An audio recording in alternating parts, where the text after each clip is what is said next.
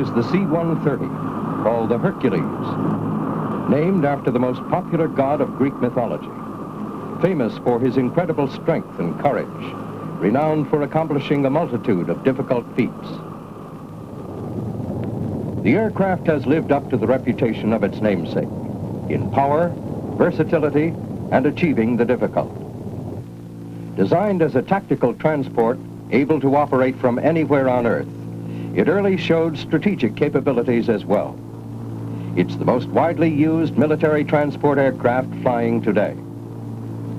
The story of the C-130 starts with the A model, first used by the Air Force in 1956.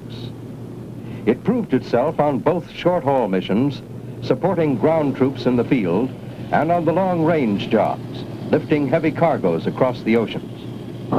The shape and dimensions haven't changed through the years. It's just under 100 feet long with a low-slung body. The tip of the vertical stabilizer is nearly 40 feet high, and the wingspan is more than 130 feet. The manufacturer produced over 200 of this successful first version, and many are still in use by the Air Force. On the ground, the A model is easily recognized by its three-bladed propeller. Beginning with the B model, a four-bladed prop was used. Modifications and improvements over the earlier version included more powerful engines, greater fuel capacity and range, and a bigger payload. This aircraft, like its predecessor, had a forward cargo door, which is no longer used. Many of the B model 130s remain in service as part of the Air Force's active cargo fleet, proving their reliability in daily service. This is the Hercules of the 1960s, the E model. E for extended range. As good as the earlier ones were, and still are, this one is even better. The greater distance is largely due to the new 1,400-gallon tank under each wing. With a single refueling stop, the aircraft can carry 13 tons of cargo from the United States to Japan against a 50-knot headwind.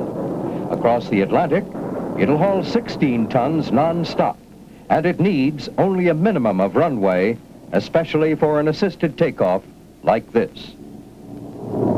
Its four turboprop engines give the Hercules unique power and dependability. This E model has been called the most versatile and reliable medium transport aircraft in America.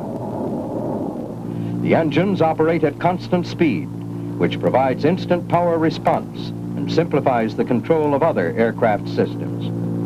The flight controls are all hydraulically boosted for easy handling. The Hercules can carry passengers, paratroops, or cargo anywhere, land on a paved runway or in a cleared field, and come to a stop in just 800 feet, aided by its anti-skid system and fully reversible props. Anti-skid means the pilot can brake as hard as he likes without danger of the brakes locking.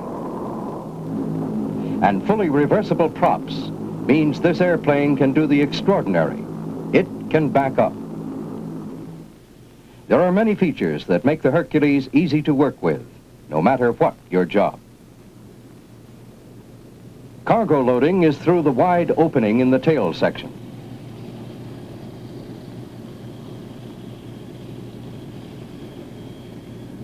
The ramp can be locked at any convenient position for the job at hand. Level, it's at truck bed height, about 3 feet off the ground. The compartment at its smallest point is 9 feet high by 10 feet wide, and its length is 41 feet. Tie-down points are provided throughout on the sides and floor. An additional 5,000 pounds of cargo may be strapped to the ramp before it is closed. Here are some of the loading configurations of the aircraft. For various cargo delivery techniques, these dual rail tracks can be installed.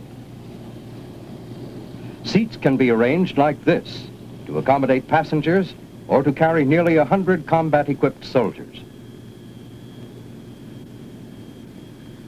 With a wider seat belt spacing, the aircraft becomes a paratroop carrier with space for 64 men.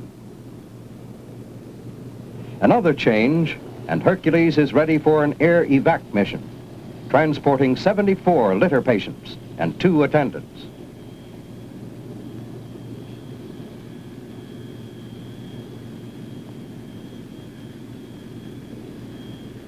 In use, the aircraft is adaptable to every kind of circumstance, environment, and climate.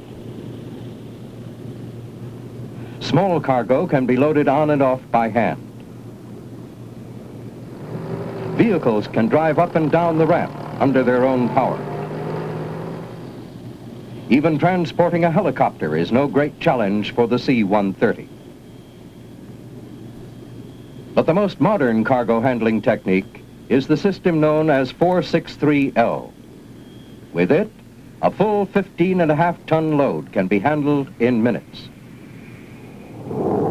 Wherever our armed forces may need to go to fight the country's battles, the Hercules can be there, bringing in the men, their equipment, and their supplies.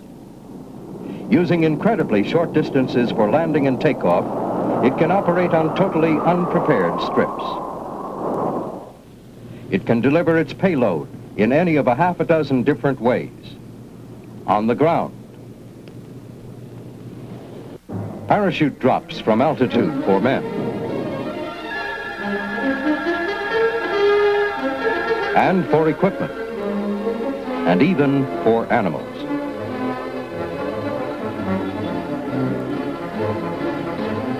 Low-level parachute extraction, the pendulum technique.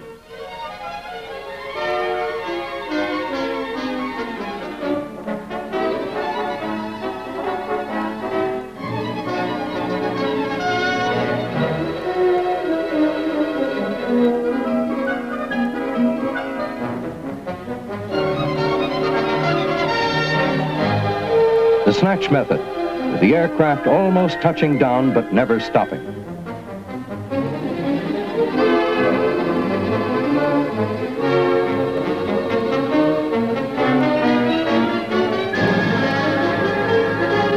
For rescue, a special version of the Hercules can pick up a man right off the ground. Skyhook, they call it.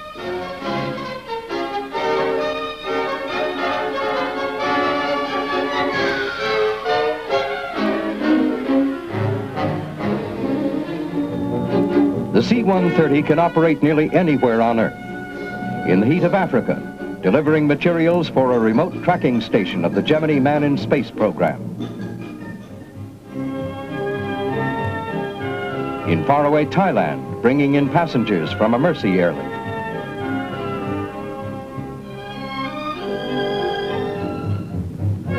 Over the Greenland ice cap, transporting men and equipment for the construction of distant early warning radar stations in the far north.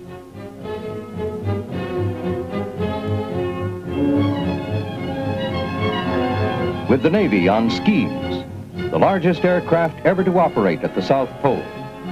The first aircraft ever to land at isolated Byrd Station.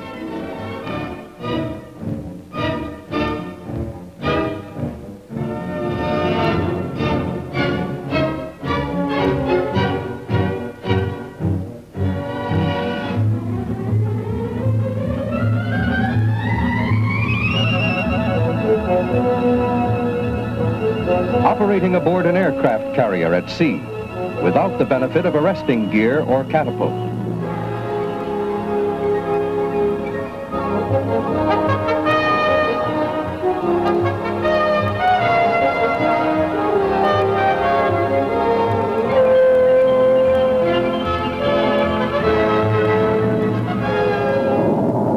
Other uses of the Hercules are almost without number. The Air Force has put it to work launching and guiding target drones.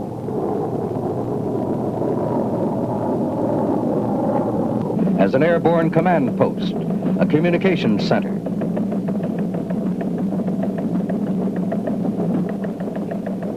For aerial electronic photo mapping and the recovery of nose cones.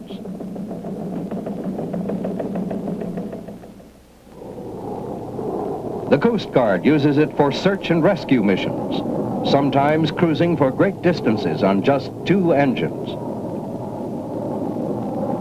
and the Marine Corps has adapted it for in-flight refueling.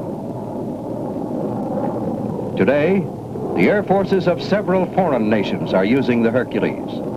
So are private companies and airlines. Hercules, a proud aircraft with a proven record. You've seen how versatile and capable an aircraft it is. A whole team of men is needed to fly it and to keep it flying. Not just pilots and navigators, but flight mechanics, loadmasters, and maintenance men. If you become part of that team, you will be helping to write the future record of Hercules.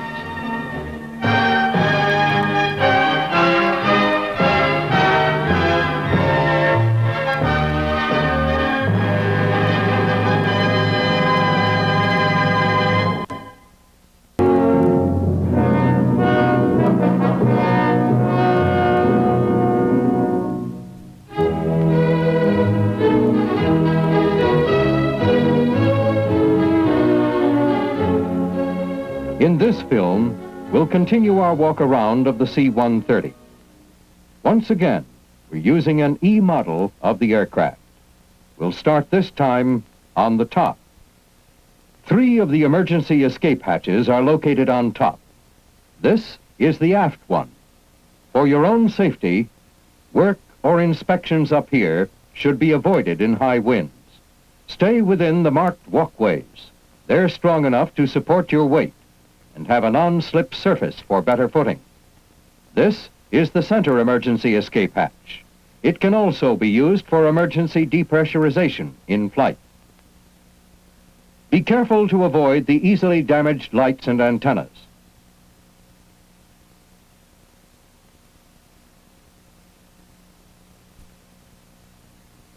The center wing dry bay can be inspected by removing this plate.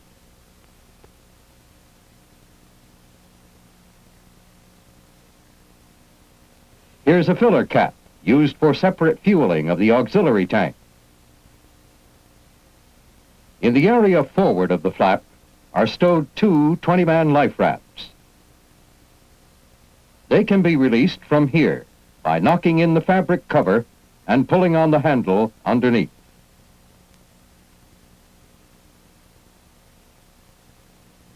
Next, we come to the inboard dry bay and the filler for number 3 main fuel tank. A grounding jack is located near each filler cap. Most of the fuel is carried in the main tanks, which are integral to the wings. That means the skin of the wing also forms the top and bottom of the tank. Between tanks are the areas called dry bays. With an inspection panel removed, you can see what the outboard dry bay looks like. This is the side of a main fuel tank. And these are lines and controls of various aircraft fuel and hydraulic systems. When inspecting a dry bay, check for signs of leaking and smell for fumes.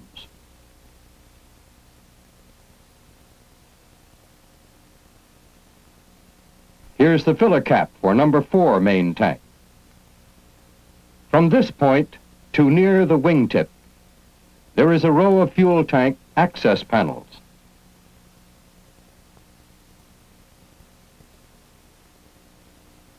The left wing has an identical layout with only one important exception. Along with the 2 life rafts stowed here, there is also an emergency radio transmitter attached to the inboard raft by a lanyard. That completes our view of the top. We'll now go back down and start through the interior, beginning in the cockpit or flight deck.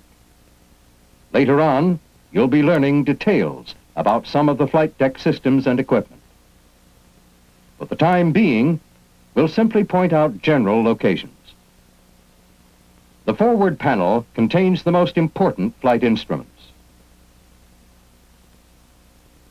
The pilot's instruments.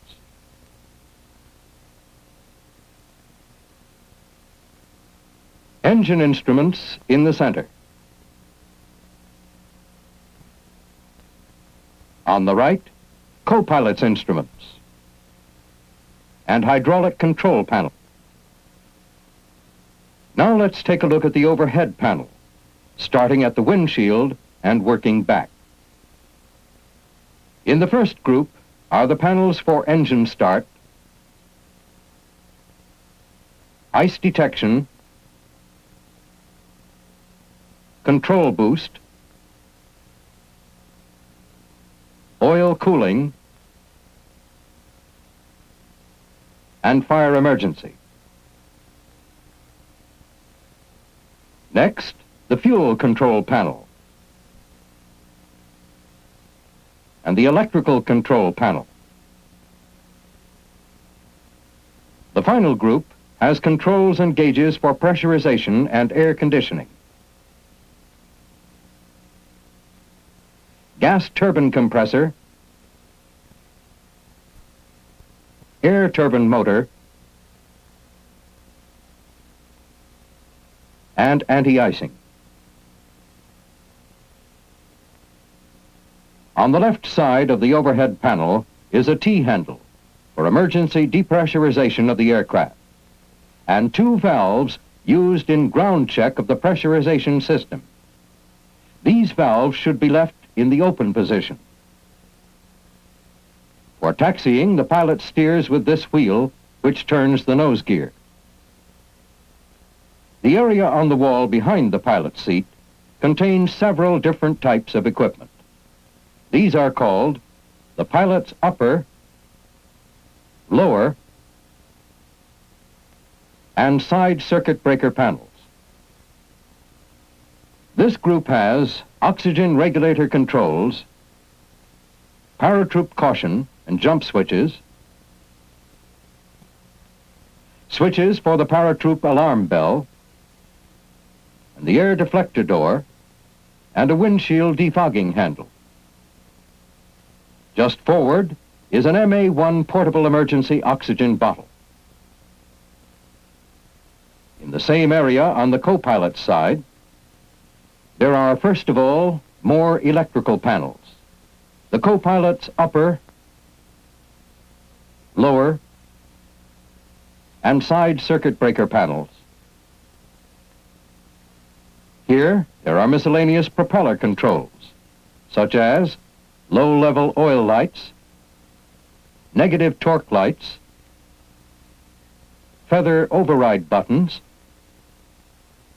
and prop governor controls. Another MA1 oxygen bottle is located here.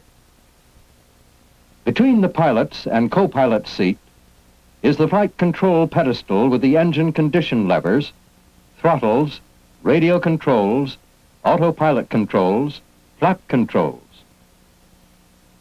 The navigator's station is behind the co-pilot on the right wall.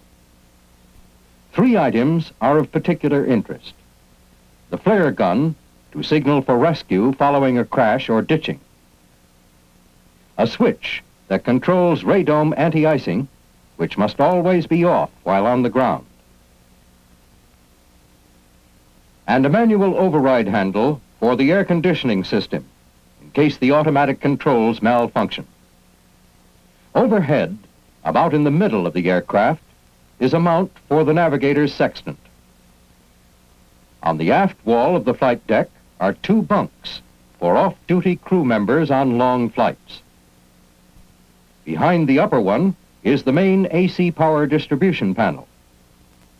Nearby are several pieces of emergency equipment.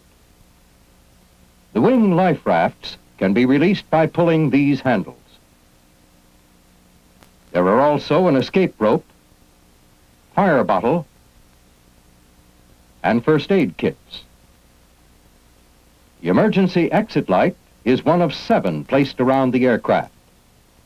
They are designed to come on automatically in case of crash or loss of aircraft electrical power, and they can also be used as portable flashlights.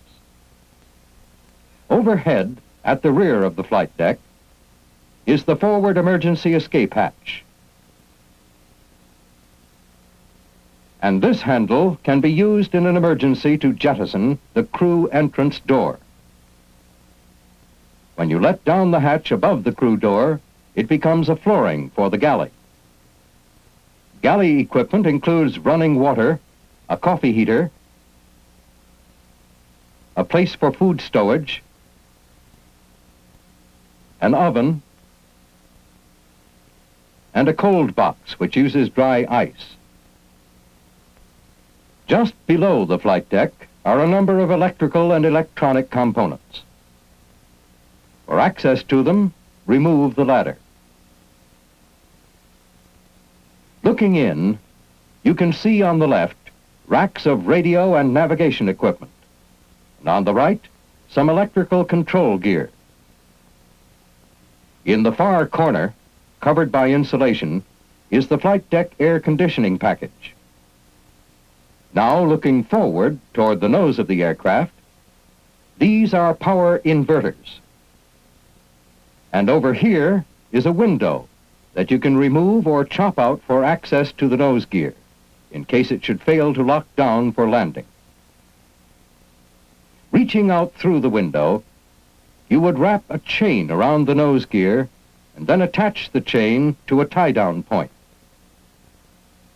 That finishes our tour of the flight deck. Immediately to the rear is the cargo compartment. We'll start at the forward end and work our way around. This bulkhead, separating the cargo compartment from the flight deck, is generally referred to as Station 245. The interphone stowed here is for use by the jump master or other flight crew members. This panel has the jump lights and the cargo compartment lighting controls. The gadget up here is the static line retriever. Before jumping, the paratroops hook up to this line. When they've gone out, the retriever is used to haul their static lines back into the aircraft. This is a great deal easier than the previous method, pulling in the 60 lines by hand. Next, there's a fire bottle, a crash axe, and a urinal. The stanchions are part of the equipment for installing seats or litters and are kept here when not in use. Behind them is a high-voltage power distribution panel. Here's one of the 2 portable emergency oxygen bottles located in the cargo compartment. The jack pads to raise the aircraft for maintenance work are always carried on board. Below, an oxygen shutoff valve. The air conditioning unit for the flight deck can be reached behind this access panel. Returning to the left side, the next item is a control for emergency lowering of the nose landing gear in case the normal system should fail. An A-frame runs down the center, the entire length of the compartment. It provides support for mounting the seat and litter stanchions. Several boxes like this one contain tie-down straps for the litters. A speaker for the public address system is mounted here. The seats can be stowed along the sides of the compartment when not set up for use. Here are more first aid kits. Altogether, there are 23 of them on board.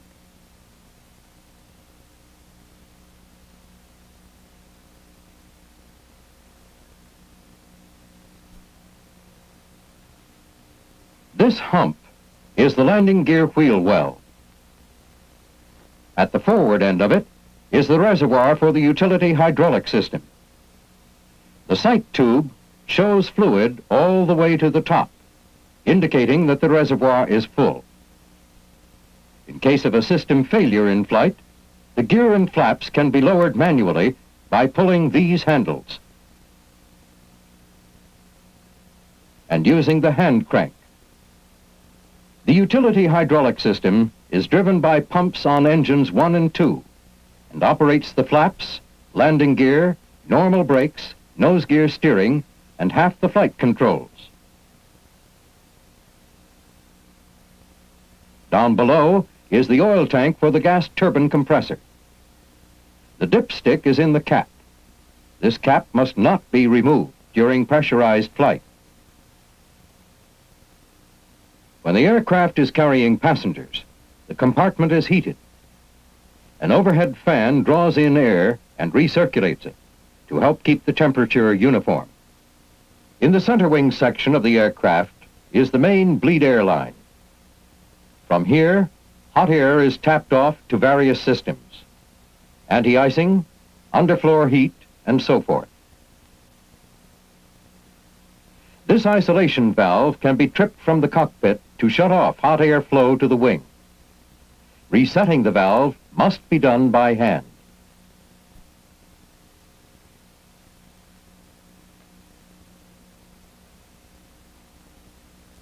At the front and rear of the wheel well is a landing gear inspection window for checking to determine whether the gear is locked properly. Just aft of the wheel well, overhead, is the motor that drives the flaps. And the horizontal cylinder over here is the aileron hydraulic boost package. Now we come to the center emergency escape hatch. For escape or access to the top through the center hatch, you'll need the stanchion ladder. Climb it from the right side of the aircraft. The hatch opens like this. Hold it in place until it's free, so it won't bounce off your head.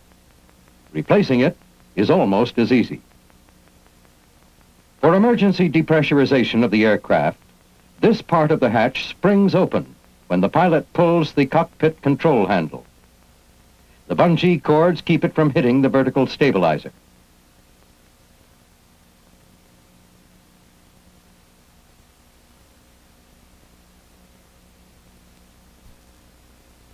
When the aircraft is jacked up for maintenance, it's important that it be kept level. To provide a check, a plumb bob can be hung from here, and readings taken from the leveling plate. Other equipment located here, just forward of the paratroop door, includes another fire bottle, the aft circuit breaker panel, an electrical outlet for operating an iron lung,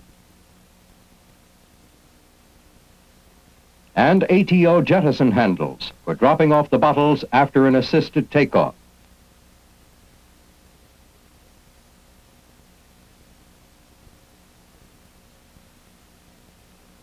The paratroop door operates like this.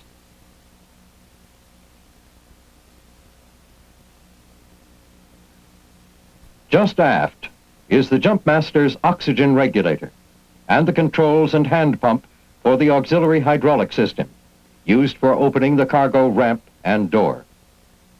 This system also provides an emergency backup for the brakes and for extension of the nose gear in later C-130 models. The toilet can is stowed here. This is the grasshopper, which extends to hold the cargo ramp at truck bed level. Behind it is the auxiliary hydraulic reservoir, accumulator, motor, and pump. Stowed overhead in this area are paratroop jump steps. They fit in place outside each paratroop door. The cargo door is used for storage of items like the paratroop ladders, tie-down chains and straps, and seat belts. All the way back are the rudder and elevator boost packages, and the cabin pressure safety valve. Along the right side of the aircraft, the layout is pretty much the same, with only a few significant differences. This area is used for miscellaneous storage, including a crash axe and fire bottle. Just after the paratroop door are alternate controls for releasing the life rafts. At the aft end of the wheel well is another MA1 oxygen bottle. And at the forward end is the booster hydraulic system, operated by pumps on engines 3 and 4. It provides power for 1/2 the flight controls. Manual lowering of the right main landing gear is done here. Nearby is the side emergency escape hatch. This DC power outlet is one of the 7 located around the compartment. And just aft of Station 245 are the oxygen regulators for the loadmaster and scanner. Well, that's it. That completes our walk-around of the C-130 Hercules, the Air Force workhorse of many jobs. If you're assigned to this aircraft, you'll learn your way around it soon enough. You'll learn, too, the satisfaction that comes from being on the Hercules team.